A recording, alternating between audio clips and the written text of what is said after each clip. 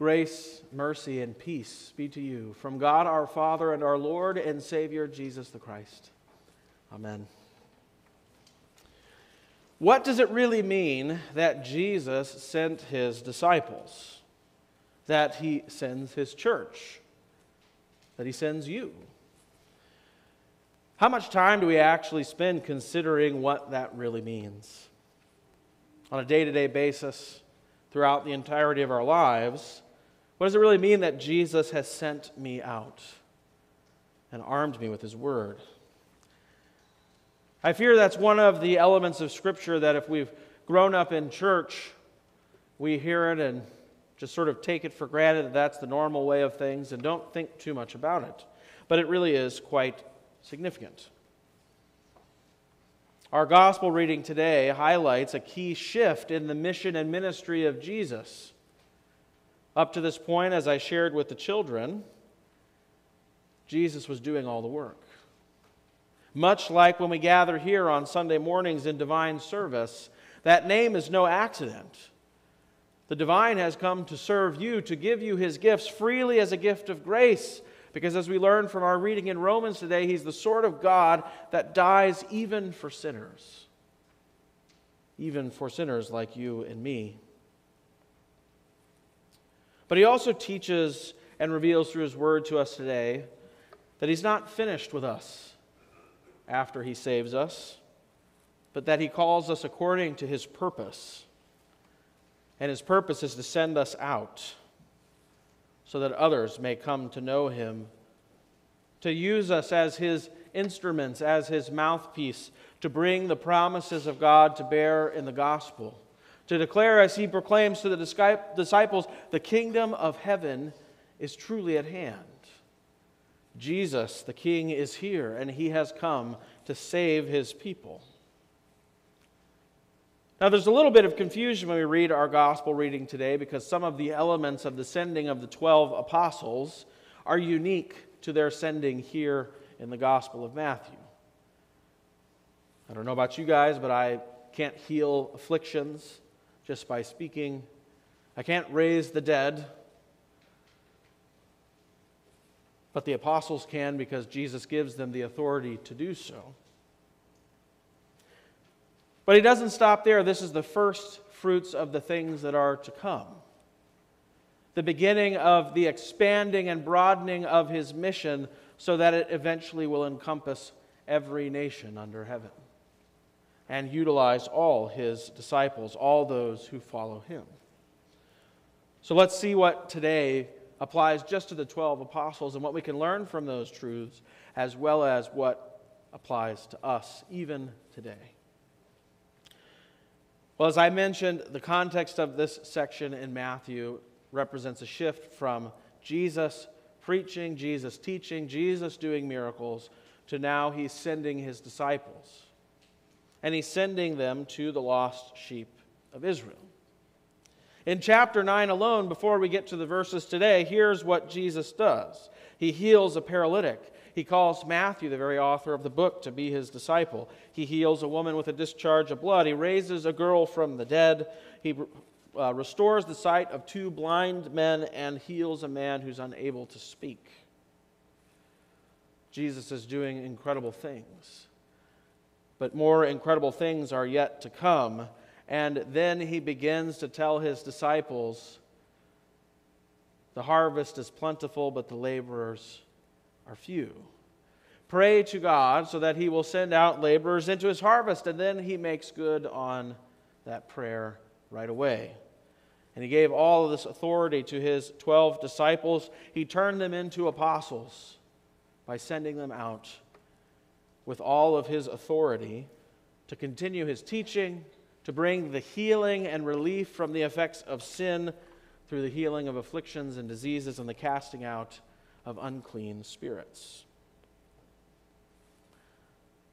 In other words, Jesus is no longer going to perform his ministry alone. Let that sink in for a moment.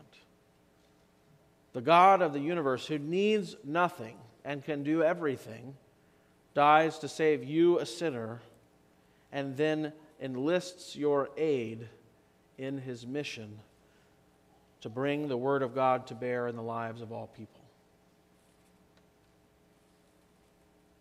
That's a big change. That's an incredible shift and a wondrous gift for all people. For it is through this method that everyone here in this room today, and those who are watching online who have faith in Christ, it was carried out through his disciples, bringing the words of God and his gifts to bear in your life, taking up the call, answering the call that Jesus has placed in their life to bring him to bear in what they say and do. And the very next chapter in our reading begins with exactly this mission. He sends his disciples out. The Lord of the harvest is sending the laborers into the field to begin the work. Now, some of these things, as I've mentioned, are unique to the apostles. Right? He says, I've specifically sent you to the lost sheep of Israel, which becomes a different mission later on when he sends out the whole church. Then it's all nations. He says, go nowhere among the Gentiles or Samaria, only to the lost sheep of Israel. For they are God's chosen people, as we had read from Exodus today, his treasured possession.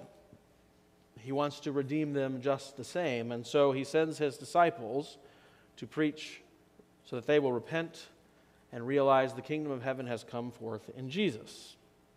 They have been given a special authority that is not shared by all of his disciples, to cast out demons, to heal the sick, to raise the dead. And then he speaks specifically about some of the things they're going to face. And we know from what happens to the apostles that this turns out, of course, to be true. That they're going to be delivered over into the courts to make testimony in the presence of governors and kings, that they're going to be flogged and many of them killed, carrying out this task that they've been given by Jesus. All of that language speaks to the specific calling of the 12 apostles. So what can we learn from that if it's not really given to us to do those things? Well, there are a number of things in this section that apply to us generally. As I said, this is the sort of first fruits of this expanding of the ministry that now you and I participate in even today. The first to note is the motivation behind it. If you look in chapter 9, verse 36, the motivation is compassion. Jesus sees a lost and harried people, and he's moved to compassion because they're like a sheep without a shepherd. That is who we are sent to, those who are harassed and lost and helpless, even if they themselves do not know it, to be moved to compassion. We're also sent, just like they were sent. Not with as narrow of a mission as he highlights here in chapter 10, but with a much broader mission, but we're sent all the same. Yes, you have been enlisted by the God of the universe to bring his glory to all the nations, to share the gifts of God that have been given to you in Jesus. That is what the church is all about, and the church isn't this gathering place. It is you, the people. The truth of being sheep sent out in the midst of wolves also applies to us as well as it does to the apostles. We are not given to fight and to conquer our foes, but to stand firm in the faith and witness of Jesus and trust in the power of the Holy Spirit even in the face of persecution. In fact, the disciples go as far as to say, and Jesus teaches them, that they should rejoice in the suffering they bear for the sake of Jesus. For in it they glorify God and continue to bear witness of his wondrous love. So to be wise as serpents and innocent as doves applies to us too. Not seeking trouble on its own, but also not fleeing it when it comes, but standing firm in our faith. And lastly, the speaking through. Right, so the apostles were brought into courts before kings and governors and flogged in synagogues. And Jesus tells them, don't be anxious about in those moments what you're going to say. Which makes sense. Can you imagine being brought into the presence of a king? You didn't prepare your speech. You weren't there because you chose to be. it seems pretty natural to be afraid. What if I say the wrong thing? A fear that many of us still share today. And not even talking to kings, but maybe just our neighbor or a friend from work. Pastor has all those fancy theological words. What if I don't know what to say or how to answer the question, or if I say the wrong thing and I hurt the mission of Jesus? Well, God speaking through you is true for you just as it is for the 12 apostles. One of the reasons we gather here on Sunday morning is to receive that which God wishes to give us, and one of those main things is His very words, the words of God. The reason it's so important for Christians to meditate on God's Word is so that when we go out, we can speak with it. For what we have been given, we want to give to others. They don't need our own words of wisdom or our rational arguments or our eloquence, but rather they need the words of God, the very same words which you received and by the power of the Holy Spirit created faith in you and brought about the realization of the joy of the love of God. Some of you may have heard me refer to the work of a pastor in using the image of a king's messenger, that I'm a person under authority, an authority given by God. And so the words that I speak sometimes, if you're just viewing me as them speaking from myself, may seem presumptuous. Who is this person up there that is forgiving my sins? Well, it isn't me. I'm just an instrument. And the words that I am called to give to you are not my own words, and not spoken from my authority, but rather God's words spoken from His. And that's what He sends you out to do just the same. Not to come up with something of your own, but merely to pass along His words to those who desperately need to hear them. After all, when the king's messenger shows up, and we see this with the way he treats the disciples, if somebody rejects you, they reject me. Because you're just the messenger. None of these ideas are your ideas. None of these words are your words. They are the king's. And you're only able to say them because He's asked you to do so, and He's sent you armed with His very words. And so we can do nothing else. And that can be a comfort to us when we're nervous or afraid or worried about speaking incorrectly. Turn to God's Word and rely on the words that He has given you. For they are the words of spirit and power, the very words of life in Jesus. So, dear friends in Christ, today I challenge you. I challenge you to go. Not out of some sense that if you don't do that, God won't love you. He's already proven that that's not the case. He dies for sinners, not just good people. But go nonetheless. For you have been saved and called according to His purpose. He has enlisted you and called you to share the very love of God which has renewed your hearts and minds, and you have been reborn into this new life in Christ. You have been set free in your salvation to serve in this way, so that all may know the kingdom of heaven is at hand. The message is just the same as it was all those years ago, that God has come in the form of a man, Jesus Christ. And He saw us sinners, and He was moved to compassion because we were helpless and harried and lost.